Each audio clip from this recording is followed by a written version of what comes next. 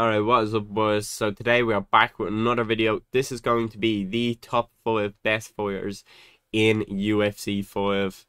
So yeah, let's just jump straight into it. These obviously being my top 5 best fighters.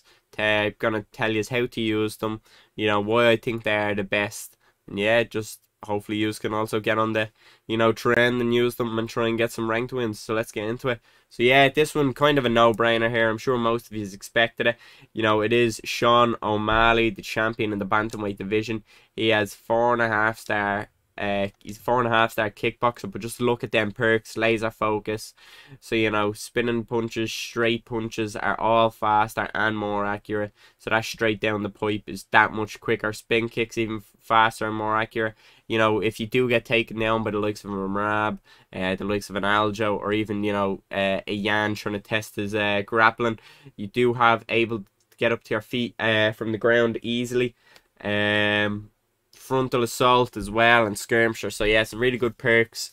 Obviously 98 punch speed, 95 punch power, but what you want to use kind of O'Malley is obviously for his striking, but you need to keep the fight at a distance, because otherwise you do lose a lot of his kind of advantages, the reach, the height. So you want to be able to kind of use the range of strikes at O'Malley. You want to use the 1-2, the 1-2 lead hook. Most of it is when your opponent's kind of coming into the pocket, you're standing on the outside. You hit them with the 1-2 when they're entering. Maybe if they're, still kind of walking forward, you can hit them with a 1-2 lead hook.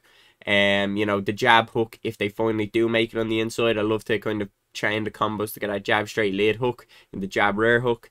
So yeah, kind of use them combos with O'Malley. You want to keep them away, jab side kick, jab body uppercut, jab body straight at a distance, moving forward. Really a lot of kind of mix up combos with O'Malley. Definitely want to use the head and body combinations with O'Malley, and obviously keep it at a distance. But yeah, then obviously he has the ability to be able to defend off the grapplers and just keep them at a distance and just ping their head off. He has 90 takedown defense, 90 sub defense, ground striking in 92, 91 clinch control, and 90 clinch striking. And then he has really good cardio with 92 cardio, 94 health, 92 body, 89 legs, 93 recovery, and 92 cut resistance. So yeah, really, really good.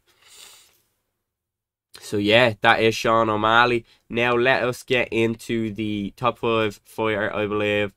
Now we are heading to the featherweight division, and you may be thinking, it's going to be like Alexander Volkanovski, like UFC 4, because Alex was definitely a dominant fighter in UFC 4, and definitely top 5, I wouldn't even argue. Top 3, top 1 is where Alex was, without doubt. So yeah, let's get into it.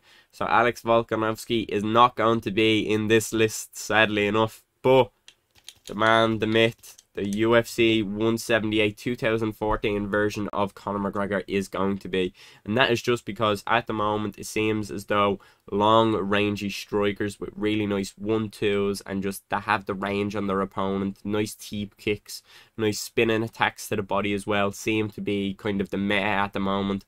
So right now I do believe Conor McGregor is better than Alexander Volkanovski. He's better than Holloway, he's better than Ilia Topuria. Obviously you can use them and do really well with them, but if you're looking for my top 5 best, Conor's in here, and I'll show you why, and I think you'll get to agreeing pretty quickly. Obviously laser focus, fast hands, frontal assault, and taekwondo, so all of his strikes just sped up and even more accurate. And let's go into his striking. I mean, it speaks for itself. I don't know how it's not 5-star, but yeah, 98 punch speed, 97 punch power, 99 accuracy. I mean, in the meta of this game being popping off them 1-2s, a lot of the jab straights do track. With 99 accuracy paired with 98 punch speed, 97 punch power, a 5-star cross, I mean, Conor is just going to be unbeatable on the feet, and you can do pretty well at keeping it on the feet with the 90 takedown defense, along with the takedown defense on this game being kind of simple to do at the moment. Yeah, just same kind of what you want to do with O'Malley. You can use the 1-2, but I do suggest you can pressure a little bit more with Conor, I believe, because he's a little bit better in the pocket. His arms aren't as long, so yeah, you can trade in the pocket a little bit more successfully against the likes of Alexander Volkanovski and Topuria and Holloway, or whoever you may be fighting in the featherweight division. But yeah, I think Conor's by far the best featherweight at the moment. Not the greatest at grappling, but you're using Conor, you know what you're getting into. 90 cardio, but he does have 97 chin, 94 body, 94 legs, 92 recovery, 91 resistance. So just absolutely beautiful stats there. And then, I mean, level 5 straight, level 4 hook, level 4 uppercut, level 4 body front kick, which is that teep kick I was referring to. Now, you got to get that in. Use the 1-2, jab, straight, lead, hook, jab, teep, body straight, body lead, hook. You know, stuff like that, just to mix up combos. So yeah, let's get into the top 5, one of my top 5 fighters in UFC 5 in the lightweight division. And this one may come as a surprise, just considering who the first two were. But I'm going to give you a breakdown as to why they are somewhat similar, even though you could argue they're polar opposites. It is going to be Charles, the Bronx Oliveira. So yeah, let's get into it.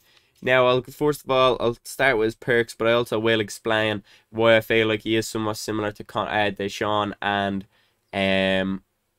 Conor pick, just because he does have that really rangy 1-2. He has a move set that you do want to be hitting to the body with. He has a move, you know, he has them high level rear body teeps. He has the long jab straight, so you can dip down to that body with the body straight. He has really high level clinch knees, so if you clinch up, you can do some really nice damage to the body. And yeah, I just feel like you kind of stay at a bit of a distance with him, pick at your opponent, use the jab straight, use the teep, use the side kick to the body, use the spinning attacks to the body. Yeah, just really for rangy. And obviously just look at his perks all around. 2 for submissions, 1 for stamina on the ground, 1 for striking, and 1 for recovery and health. So yeah, just beautiful perks there. And then, I mean, you honestly would forget, if someone didn't show you the name Charles Oliveira, you'd think, wow, this guy is such an amazing striker. But I'm sure his grappling is going to be you know, at fault for it, or, you know, the downfall of him. So just look at them stats, and he's a grappler, you know. 94 punch speed, 95 punch power. You know, you want to be able to use them somewhat similar to Sean and Conor when on the feet, but you want to be able to clinch it up, make it dirty, push them to the cage, body knee them, head elbow them, use them kind of knees and elbows. Don't obviously spin them, spam them, use the spin attacks as well as that. But once you're kind of getting in there, you're grinding on your opponent, you're using them teeps, that body work, you do want to shoot them takedowns, you want to be able to get it down to the ground and use them submissions that we are going to get into now. There we go. 99 sub offense. You cannot ask for better, because there is not better. I think only Heist Gracie actually. So maybe. I think he has 100 sub offense. But yeah, Charles, just an absolute force to be reckoned with there. 93 takedowns, 95 top control, 94 bottom control. And as well as that, he does have rubber guards. So yeah, players, utilize that clinch as well. Don't be afraid to get in a bit of clinch work there. You know, clinch them up, use the knees, use the elbows, use the body work. And yeah, there we go, 95 recovery. So let's get into my top 5 fighter in welterweight in the UFC 5. This was a tough one because it could easily have went to Shavkat, but I am going to go with Leon Edwards. I believe he's just a more Troy and Trude, if that is the saying. I believe so. So he has laser focus, crazy legs, frontal assault, and marathoner perk. So yeah, and then his striking stats do not do him justice, because where really he shines is his level of moves, and you really do feel that in UFC 5 now, because there are different level animations for the likes of hooks and uppercuts, which there weren't previously, and even the likes of teep kicks, front kicks, all have different animations. Leon's are the top of the top, and you just really feel it. And yeah, 94 punch speed, 91 punch power, not the most amazing, but he makes up for it in them punch level moves, which you will get into. 95 accuracy, 94 blocking. But to start the show, that 95 kick power, 95 kick speed, which unfortunately Usman had to fall fate to. But as well as that, you can grapple with him, not as well as the likes of Charles, but you really can. He has 92 top control, 92 takedowns, 91 submission defense as well when you're fighting the likes of a Shavkat, which he could arguably be the best in the division. But like I said, I do kind of tip my hat to Leon just slightly. And he'd also, much like Charles, if not identical to Charles, 96 clinch striking as well as the 95 clinch control. So do not be afraid to use that. But yeah, you want to kind of use Leon bit more patient than anyone we've been speaking of, and you just want to try and drag it into them later rounds. Just pop at your opponent, but make sure you use every single strike that Leon has, because they're all high level. You want to keep them to the body, you want to front kick them to the face, you want to straight them to the head, you want to straight them to the body, lead hook them to the head, rear body hook them. All of that, just mix ups, beautiful. If you can get a knockdown, get on top, use some of that top control. But yeah, really really shines as well. 93 cardio, 95 body, 92 recovery, 92 cut resistance as well. But yeah, here we go. Now this one may not come to you as a surprise as well, but I do believe you could very easily also give it to Pereira, like you could give it to Shavkat in welterweight. But yeah, top 5 fighters to finish off the list is Israel Adesanya. As you can see here, wait there, actually, I want to show off Leon's punch level moves as well. So yeah, level 5 roundhouse, level 5 clinch elbows, level 5 ground elbows, level 4 elbow, level 4 straight. So yeah, a lot of the elbow perks, just high level. But yeah, laser focus, crazy legs, frontal assault, wake up a call, and pay to miss. Just really good stuff from Adesanya. You can just pick opponents at range. You can be in the pocket with them. He just has that much speed, that much power, and that much accuracy. And with teep levels, as I was talking about, them level animations, my god, his lead question mark kick, his rear question mark kick, his rear body kick, lead body kick, teep, front kick to the head, lead head kick, everything is just so high level with Adesanya in this game, and it feels so good to be using him. So yeah, I do believe he is definitely the best in the middleweight division. Paired with that 99 footwork, you can just kind of skate around the octagon and poke your opponents at range as he does in real life.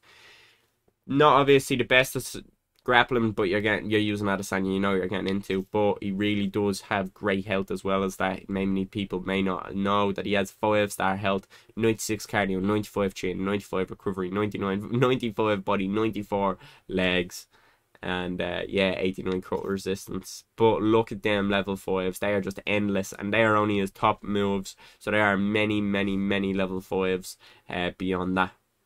So yeah, there we go, boys. If you have enjoyed, a like would be appreciated, and if you have not already subscribed, would be much recommended is do so. If you have any more video ideas for me, or tutorials, or help you want with anything, or you want to see me use a certain fighter of your choice, please do let me know, and I will get to it. So yeah, appreciate us all for watching once again. Peace out.